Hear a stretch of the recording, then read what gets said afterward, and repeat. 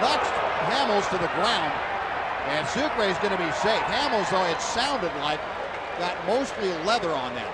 Got his glove up just in time. But that a bolt right back to the box.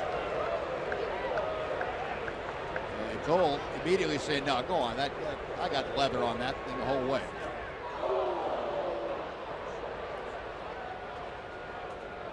Wow. That's 60 feet, 6 inches from the home plate to the mound. Boy, that would have been the catch of the year for a pitcher if that ball stayed in his glove.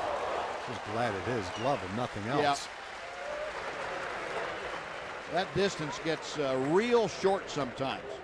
It's like the ball kind of ricocheted off his glove, and then maybe off his shoulder, and then his jaw. And Hamels says he's okay, and that's great news.